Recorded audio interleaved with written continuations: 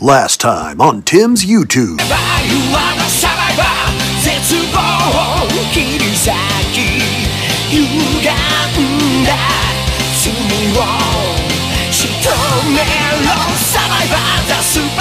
Everyone, we have the one, the only Kyle Hebert. What? I'm here, everybody. Hi. And everyone knows him as the narrator from Dragon Ball Z. And some of you girls may know him as Aizen. That's right. So tell me, Renji, does Rukia deserve to die? No. No. Okay. Next time on Dragon Ball Z. Fight you? No. I want to kill you. Yeah, I'm Gohan, Kiba on Naruto, Ryu on Street Fighter, Kamina on Gurren Lagann. Oh my gosh. I'm a lot of people over the course of the past 22 years. Oh, and one of my favorite roles is actually one that you don't speak in very much, is Berserker from Fate Zero. Oh, yeah. The guy who, for most of his first appearance, was just like, ah! Like, what's your favorite line? Oh, you know, the one where he just, ah! I think he only has like 2 lines out of the entire franchise, you know? He got serious there at the end, and he actually spoke. So that's good. True that. Yeah, and lately, the past couple of years, I got My Hero Academia as Fat Gum. He had a nice little tiny arc in the show, which was really, really cool. And yeah, over the years, Fire Emblem, golly, Pick a God and Pray, Frederick. And I've been in the Pokemon franchise, Darmanitan, Pokemon Journeys, Pokemon Origins. I actually got to voice younger Professor Oak. Crasher Wake on a Pokemon mobile game. And yeah, it's pretty cool. So do you have a favorite character? Favorite is the next one, you know, because we're all freelance. We don't know where the next job's going to be. No, seriously, Gohan has always been special because it's the one where I started. I started big. I started on this huge show. And another one that just means pretty much the same because it got me a bucket list thing. Street Fighter Ryu got to be in Wreck-It Ralph, and the head of New Generation Pictures kind of nudged his contact with the Disney company when Wreck-It Ralph was, you know, going to come out in a few months, and they had the teaser trailer, and you could see, you know, oh, there's Bison in the thing, or Zangief. It's like, hey, if you guys have any more Street Fighter characters, I get you access to the dub cast. And so they called me and Ruben Langdon in, and we had that little cameo there. And so I was like, oh my God, I didn't have to be a movie star or celebrity to be in a Disney movie. Rock and roll. That Disney tea, you know. Yeah. It feels awesome, even though it's like less than 10 seconds, but yeah, I'll take it. Now, honestly, the first role that I was introduced to you to was Gohan, but I also remembered there was another narrator in Dragon Ball Z before you came along. Now, I think his name was Dale Kelly. Whatever happened to him? That's a good question. I don't know. For whatever reason, he left, and Chris Sabat said, you know, I've heard your demo, and it sounds like this could be in your ballpark. You want to give it a shot? And say, oh my God, yeah. Because I was a fan of Dragon Ball Z first. It started airing in the States in the US in like 95, you know, the Canadian English dub. The first 2 sagas just kept airing over and over again before Toonami first dropped. And I would just go around the house like, next time. And that was, Doc Harris, the original. And then Dale Kelly took that over. And then when he left, I took over that. So I was voicing Gohan first. And then I took over as the narrator. And then we finished out Z, went back and did it all uncut. And I got Ox King and Dragon Ball, but that was someone else. I was like Mark Britton and Chris Sabat at some point. So we went back and dubbed all the episodes and got consistent cast from beginning to end, which was, this was pretty cool. I mean, if you dig around, it's kind of confusing for Canadian or UK fans because they put the Canadian dub out in a box set. And then on Blu-ray and all that, I mean, they don't have 4K. Maybe they will one day. Then Blu-ray, yeah, you can get the Funimation dub from Texas. And it's like, which version do you have? Like, I don't know. There's been so many releases, and then Dragon Ball Z Kai too. Yeah, I don't tell Dale Kelly this, but I prefer your narration much more. Oh, well, thank you. Thank you. Yeah. At the beginning, it was what we call the industry a voice match, which is pretty much just doing an impression of. Um, but I noticed that I kind of fell into my own thing after a while, and they were cool with that. It's like, oh, sweet. And then Kai came along. I was on the verge of moving to LA in like 2005. So they said, well, okay, it's going to cost too much for you to fly out every week to record. And Kai is it's kind of its own thing. Like every Dragon Ball saga has its own narrator. So they viewed it that way, even though I said Kai is just Z, but that's just me. So yeah, I got to keep Gohan and Ox King. I don't know if Pycon showed up in that or not. West Kai and Pycon. They were in the original. No, that was filler. In the original, that was filler. So yeah, it went by the wayside. And what's ironic is so many fans say they actually prefer the uncut with all the filler because it's probably what they watched first. So there's a nostalgia element there. Right. If you ask the cast, though, the cast probably feels like I do, where it's like we're much more experienced actors. So we were able to take a more faithful script. And I know we felt more comfortable in the skins of our characters. That sounded creepy, but okay. The show practically directed itself, even though we were directed a lot of times by Raleigh Pickens, who directed Super, and Chris Sabat as well. He's like, you guys could just pretty much coast on autopilot. You guys have been these characters for years. And so I'll step in if I really need to, but we'll just do it line by line and rock and roll. Make it yours. You know best. It's like, wow, that's cool. So it's nice to have that trust from the directing side. It's like, I've been in this character. I know he wouldn't call Goku father. He calls him dad, you know? So sometimes the script would, or dad, daddy, whatever, you know, you'd pick things like, I don't think he would say it this way. It's like, all right, well, let's say it your way. And if it can fit the lip sync, we'll rock and roll with it. So that's pretty much how the over 9,000 thing stuck around. Which is weird. I don't know why they changed it to 9 when the original was 8. It's not like a different syllable. It's just still one syllable. From what Peter Kalamis told me when I interviewed him, he said that it was just a translation error. Oh, wow. Okay. And they just stuck with it because at the time they said that they were running with Mega Man at the time, and they were running with the music from the Mega Man series. So, oh my God, wow. Me, I'm not a great fan of Kai. I'm not a huge fan of it, but I like parts of Super. Yeah, and I do enjoy all the movies. All the movies are great. They are fun. And even though I guess they're in their own timeline, right? They're not canon, quote unquote, I guess, but I'm pretty excited to see where the next movie goes. You know, I saw Gohan in that trailer. So like, will he actually show up this time and do some good and not get punched once and then he's out and he's just going to go home and teach again or something? I don't know. Maybe Great Saiyaman will make an appearance. He is a superhero, and he wasn't in the trailer. So I wonder. I noticed they like to do surprises with trailers and movies and stuff. It's like, wait a minute, no, maybe Cell will come back.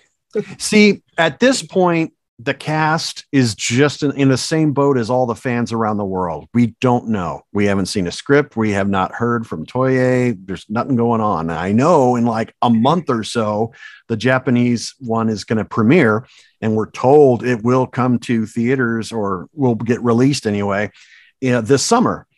But that could be a tricky trope. It's like, is it going to be subtitled in America, or can they offer both? You know, because it does really well. Now, of course, any Dragon Ball movie is going to just do bonkers box office. Oh yeah, I'm not a fan of the newer movies. I'm not a big fan of Battle of the Gods or the new Broly movie or stuff like that. But I will say that lately, you guys have been getting them out around the same time. During the dub frame and the Japanese releases around the same time. So I'm all game. That's all up to Toei. I think one was a year off. The next one was 6 months off. The next one may have been 3. It's like, God, wouldn't it be nice if Toei would be cool with us doing it simultaneously? But At this point, I don't think it can. Production schedules, it takes time to get everyone recorded and mixed and approved and all that. So I don't see why a dub wouldn't happen. I just don't know the timeline or turnaround for that yet. So hopefully we'll find out soon. Oh yeah, I think it's going to be a decent movie at least. I hope so. And if anything, maybe it'll lead into more series. I honestly thought that it would just be movies from here on out because doing a movie is easier than a TV show. But, people will be there. They've proven they will come to the theater and they will watch the show. So, yeah, either way it works for DBZ fans. It's just how it's all presented out there. Yeah, absolutely. So do you have any favorite Gohan lines? Yeah, I love the one that I just quote all the time. Fight you? No, I want to kill you. Because it's like, he is a supreme badass right then and there. And, he has been, he had his wings chopped off pretty much during that Boo fight. You thought it was going somewhere. And I think Akira Toriyama said, yeah, originally I wanted this to be Gohan's story, but I decided, he's not ready. We'll just make it Goku. It's like, come on, man. I remember watching it as a kid. I'm like, Gohan's going to beat Boo. It's going to be his great comeback arc from Cell. And it's like, nah, he's just going to get a butt kicking. Yep. Yeah. And it's been that way for a long time. And the fans say, don't you feel bad that Gohan's just been like that? And I say, yeah, I really hope that they make Gohan great again in the future. And if the movie is any indication, he is dressed in the same outfit when he fought Cell. So hopefully, even though this isn't Cell or Frieza or any of the big villains, it doesn't seem to be anyway. Maybe it's a start of something good for Gohan, because how many Super Saiyan forms can Goku have, Well, we got to get the Super Saiyan purple. Yeah, or plaid or fuchsia or, sepia. Or Super Saiyan bald. That's right. That's the right. John Locke version. Yeah, because seriously, man, it's so powerful. It killed the follicles up here. The hair can't grow. It's a whole Nappa thing. Burns it all off. It's just that powerful. But you see this imminent fire aura or something. Yeah, if anything, it'll turn your goatee gray. It's already gray. It would turn the goatee blonde. and maybe it could just grow further. Yeah. A mullet goatee. Yeah, epic. Or it turns into this huge beard like ZZ Top or Gandalf or something. Now I'm going to talk about an anime that you probably don't remember at all. Monster. I remember recording it. I never did get around to seeing it. So I played a couple of I guess story arcs. I guess a couple guys. Was I a cop and then maybe a bad guy in another one? Actually, you were two characters. One, he was not really a cop. He was like a newspaper publicist. Oh, okay. And his wife wanted him to quit smoking, and then he gets brutally murdered. Oh, okay. So I'm a victim. All right. And then the other one is a lawyer, and he actually stays alive. His father was accused of being a spy or something. Yeah. And it's a shame because he was actually one of my favorite characters out of the series. I'm going to be doing some monster content on my channel. So, oh, cool. That's why I'm going to be talking about it. Yeah, that was a show that show did a lot better than I thought it would. I knew a benchmark of popularity is when you see it on the shelf at Walmart. And I did. I know they didn't release the entire series on DVD, but at least the first arc. It's like, oh, wow, cool. It's got an Australian release, which I own. Oh, do you? You got a region free player? Oh, yes, I do. Well, that was the entire reason I bought the region free player, because I wanted to watch Monster, and I am one of those physical media nuts. I have to own everything on DVD or Blu-ray. And honestly, those are where to get all the cool extras, the art books, the soundtracks, and even commentary tracks or cut scenes. Because if you buy it digitally or stream it digitally, it almost never seems to have any extra features. Oh, it's just there. Yeah, but it's just there. So, if Monster got a sequel, would you ever come back for it? Dude, yeah, yeah. Because again, I'm happy to return to anything that they would have me back on if they want to throw me auditions, for whatever project, for anything. This is what I do for a living. I've worked with a lot of studios through the years and have developed some great relationships with all the directors, many of whom are also voice actors. So we've got this nice little tight knit community out there. And it's been interesting during the pandemic because we've all had to switch to recording from home, which I'm spoiled by. I love it. I go record about 30 feet away in my walk-in closet, and it's like, it's perfect. I love this. Pants are optional. Yes. That's the American dream. It really is. Working from home, being your own boss, and if you can make a living doing something you love, man, that is pinnacle. That is the way to go. Completely, fully agree. Is there any other characters that ever hurt your voice, hurt your throat? It's not necessarily characters. It's what I'm doing with the characters. So I've done a lot of screaming and tearing my throat apart as Ryu in Street Fighter, but I've also done that as background soldiers in Titanfall. A lot of RPGs have a lot of screaming in them. So I have a lot of bit parts and fight scenes, and usually they'll record the dialogue first, thank God. And then they get to the screamy stuff, which, you have to have your own little top secret toolbox. It's not so much top secret anymore. You need your hot tea and you need your throat lozenges, and Chinese cough syrup is a miracle. Oh my God. It's got to be Chinese cough syrup because that actually coats your vocal cords and it helps you maintain your voice through that session. And there's people that can do, 4 hours without killing their voice, like D. Bradley Baker or Frank Welker. But anyone else starts doing creature noises or screaming, you gotta protect the tool of your trade, Yeah. Well, Frank Welker's inhuman. I mean, I'm just saying. I think he's more than one person.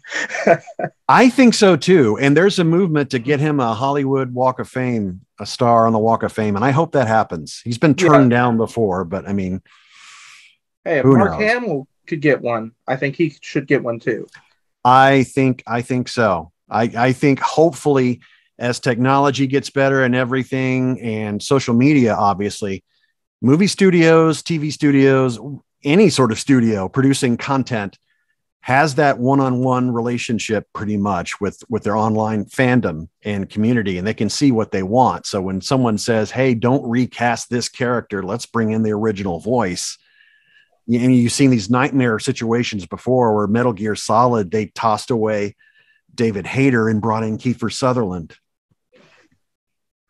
I don't know why. It's like, why spend millions of dollars on a celebrity when money is everything and they get tight and they start cutting corners, and it's like they balk whenever actors want to get more money. It's like, God, you throw money at the celebs, it's a payday for them. It's nothing to them. They're not passionate. And then you guys put out the games and you don't even put their names on there. It's not a selling point like a movie poster or a video box, It's like, hey, here, this big movie star, Gary Oldman or whatever's in Call of Duty. No, not a single mention. We only know because we'll read reviews or something on IGN. It's like, oh yeah, so-and-so's in this game. Most gamers, they could care less. They just want a good game. And if they can bring the professionals who do this for a living and help enhance the gameplay, and not just cash the check for some rich celeb who's not even really acting, they're just playing themselves. I mean, come on. I think something like that happened in The Force Awakens with James Arnold Taylor. He originally recorded dialogue for his scenes with Obi-Wan when they were going on in Rey's head, I guess. I don't watch the sequels that often, but then they canned his lines just to do Ewan McGregor's.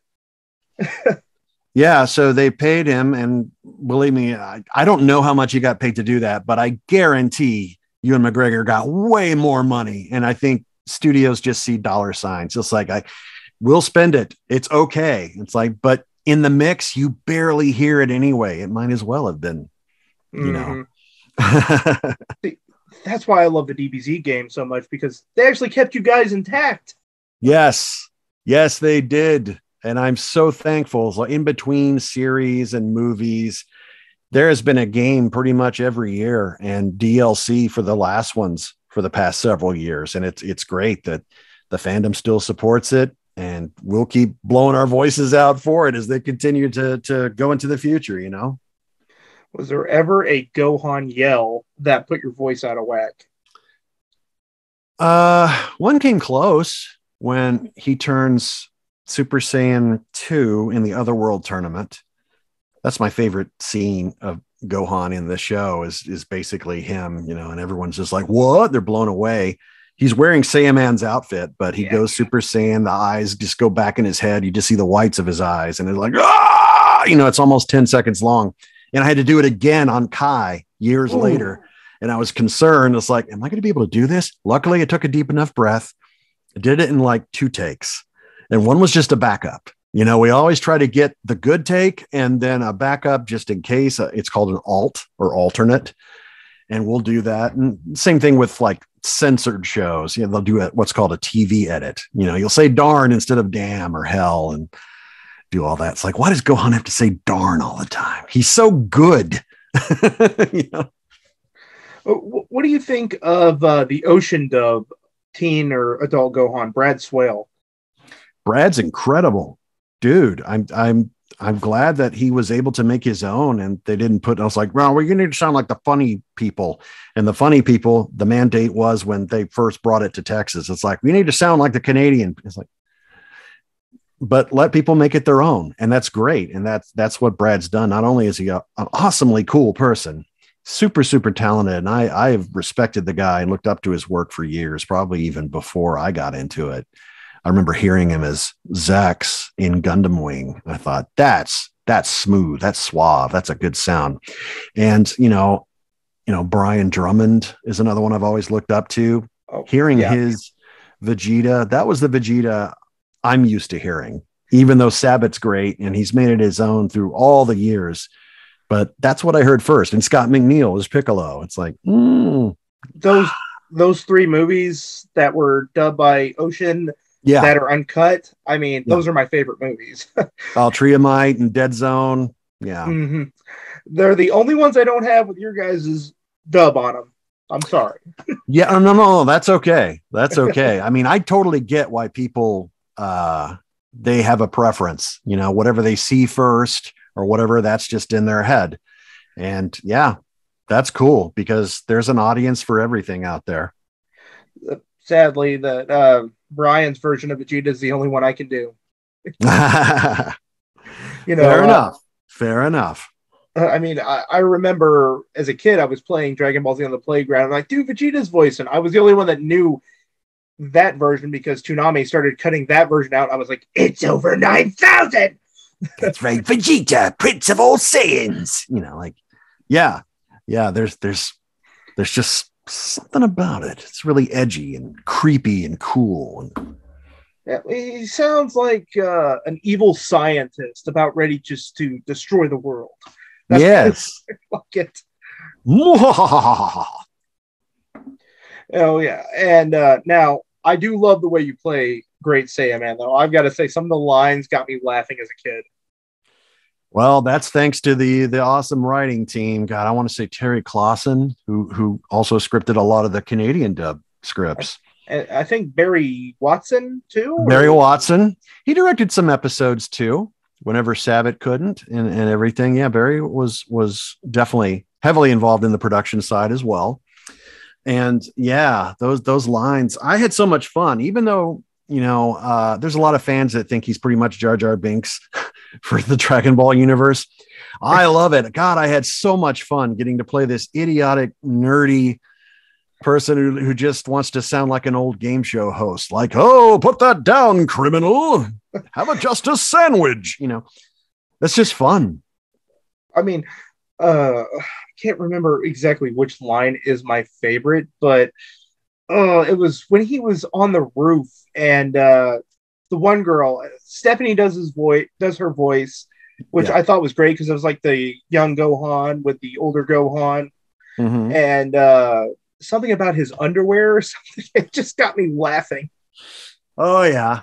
It's like he seriously thinks that he looks awesome in that outfit. Like, hey, I'm trying here. You know, this is awesome. Quit laughing. But obviously a Power Rangers reference. I mean, Obviously. which And I have seen so many cosplayers just knock it out of the park with that. And I have signed many a pop figure for Great Saiyaman. So he's got a lot of love in the fandom after all. do you prefer with the helmet or without the helmet? You know, where he's wearing the bandages on his head. I like the helmet. I like Yeah. the helmet better. Yes. Yeah. Oh man. I mean, I could just go into deep detail. And the funny thing is, Dragon Ball Z is not your only narrating tool there. You also narrated for a little bit of a Naruto special called Naruto, Rock Lee, and his Ninja Pals. I did. Boy, I played multiple characters in that. I think you were Gaara in that. Yeah. You were Kakashi, Gaara, maybe? Kiba. Definitely Kiba. Well, yeah, you're always Kiba. I mean, Always. who doesn't love Kiba? He's one of the most underrated characters, and it was actually that when I was a kid, when I watched Naruto, and I realized, why does Kiba sound so familiar? There's something about his voice. Yeah, because I have one teenage voice and it's pretty much my own.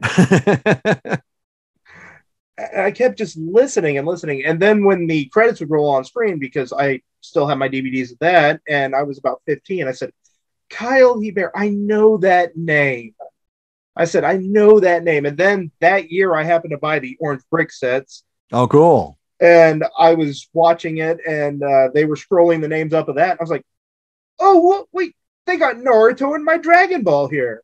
That's right. That's right. I'm one of those very, very blessed few people that gets to say that I've been in a huge part, or maybe even a small part, of all these huge franchises. I mean, I've been, a lot of dads and villain of the week on Sailor Moon. Even it's like I've been in Gundam shows. I've been in, Full Metal Alchemist and Bleach, Naruto, Street Fighter, just these epic properties, man. And it just blows my mind that I have that opportunity to do that. How do you normally feel when, like, say someone my age or maybe even younger always comes up and says, you've been a big piece of my childhood? That means a lot. I mean, initially, I think it made me just feel old, but I started to rethink it. It's like so many people will walk up to like Peter Cullen and Frank Welker. It's like, you're the voice of my childhood. It's like, or Kevin Conroy, the ultimate Batman right there. And I've met him too. It's like, oh my God, I wasn't a child when I watched it. Because I'm 52 this year, but I was in college watching the animated series, and golly, it's just when you can tell it's heartfelt.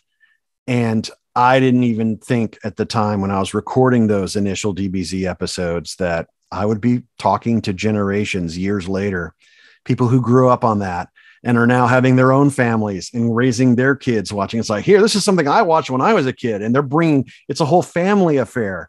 They're bringing their kids and the parents are cosplaying. It's really, really cool to see. So I find it totally flattering. It's really, really nice. I mean, now that you bring up Batman, because you probably already know who my favorite is, Michael Keaton. I understand that. Now we're going to get in a Batman war.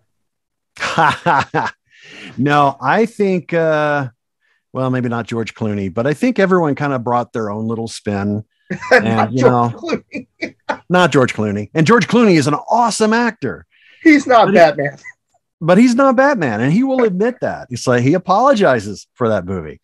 But yeah, I mean, golly. Yeah, I wasn't sure Michael Keaton could do it, because at that time I knew him from comedies, Beetlejuice and other things. It's like, he's not going to, he did great. And I learned then, don't be scared of casting choices. Heath Ledger, like he's going to be better than Jack Nicholson. Well, a lot of people still favor Jack Nicholson, but I say it's just a different approach. Completely different, taking Cesar Romero from the original TV series, or, for me, my first Batman was Adam West, watching that goofy, campy show in the 60s. So it was really a shock to the system to see Tim Burton's really dark, comically dark, but that take on Batman. But I'm as excited as anyone to hear Michael Keaton's coming back to the role in this, Flash movie and everything. So yeah, that's cool. You know who I think they should get back to the role? Max Schreck, Christopher Walken. I mean, come on. That's true. even though he's older, he's still him with the pauses and everything. It's great. I actually survived the electric kiss from Catwoman. Yes. True facts. Yeah. Yeah, but I guess, to you, Batman was like the show. I guess to me, Dragon Ball Z was the show to me. I mean, it was what launched me into anime. I mean, it just, I mean, it was just like the hugest thing for me. I mean, you've probably seen it all over my Twitter, and I'll tag you once in a while, and etc. Sure.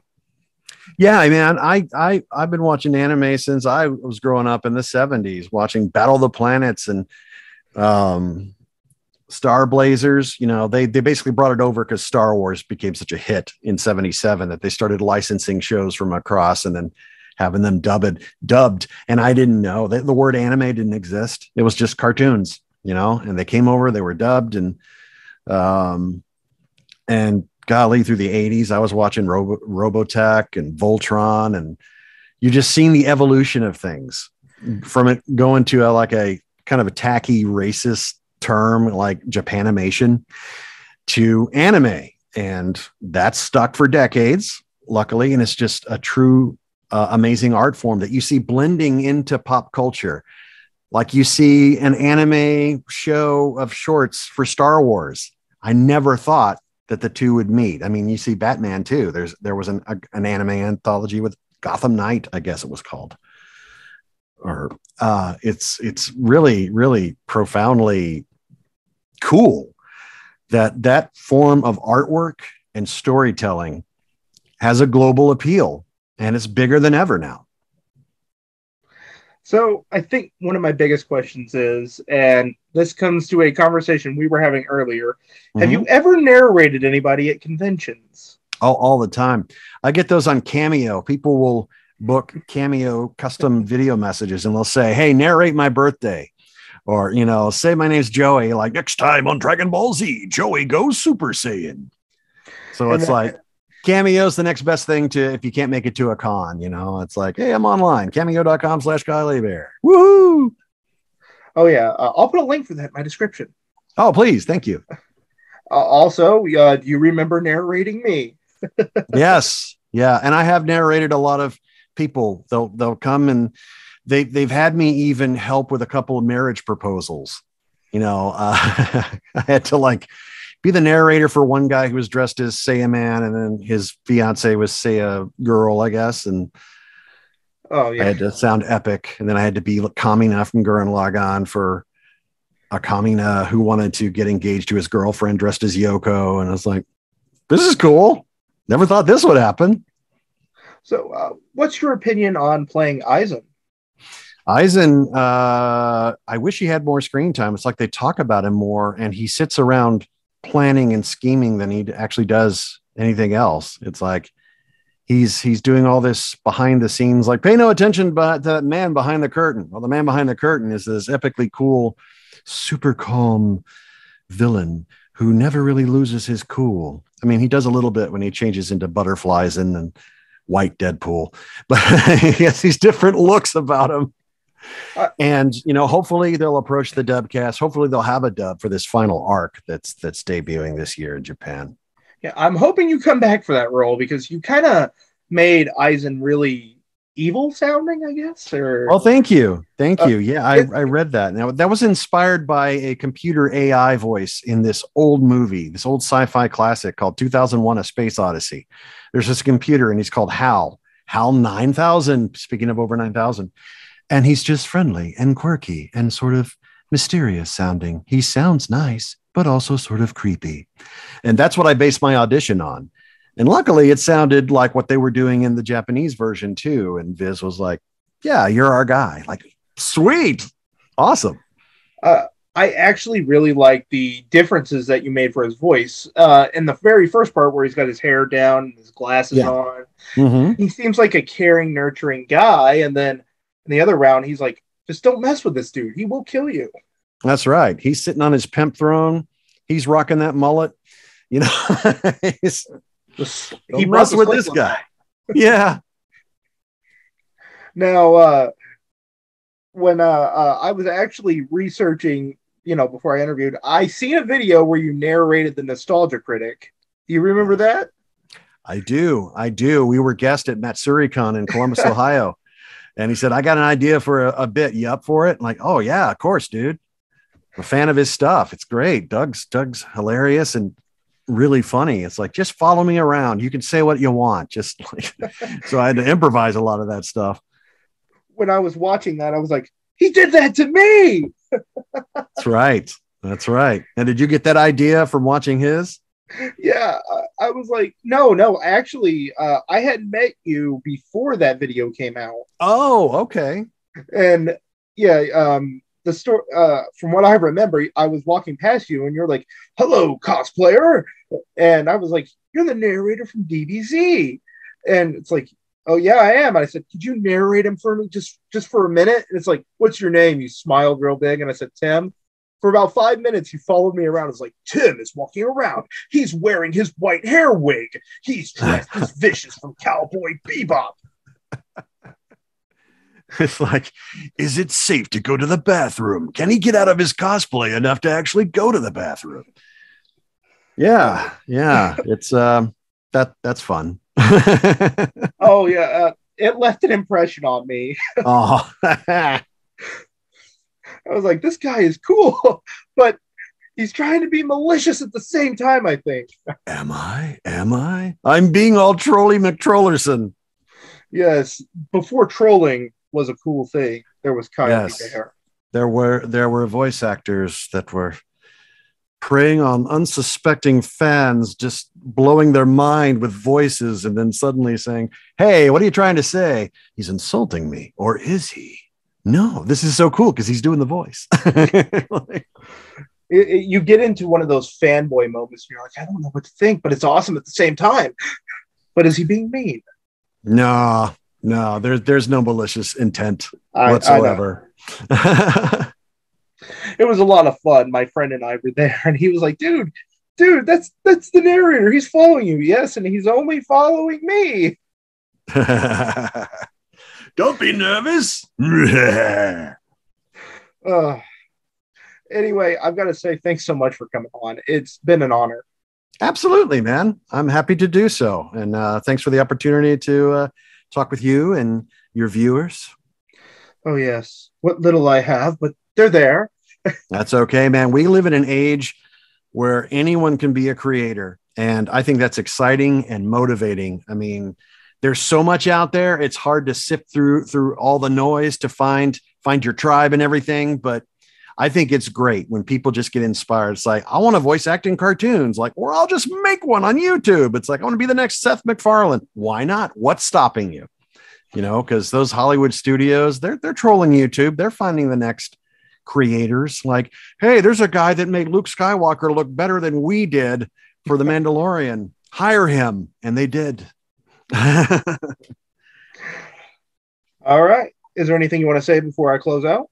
Yeah. If you guys are interested, I host a podcast all by my lonesome. It's me doing geek news, and I talk to myself in multiple character voices, not the ones I'm known for, because I would get sued probably. I create my own original characters. I've got aliens. I've got a conspiracy theorist. I've got a Karen. I just pitch my voice up, make it sound like a mad soccer mom, and all these different characters that will come in and interact with me on the show. It's called the Intergalactic Boombox. Just search that, the Intergalactic Boombox, anywhere you listen to podcasts. Give a thumbs up and like, and spread the word if you like it. Or check the link in my description. Yeah, do that. Hit the link in the show notes. And now to close out. Yeah, thanks for watching. Kyle Hebert, the narrator from Dragon Ball Z. And you are watching Mr. Tim. If you like what you hear and see, make sure to subscribe, follow, ding that bell so you get notifications every time there's a new Mr. Tim episode. Listen hard and enjoy.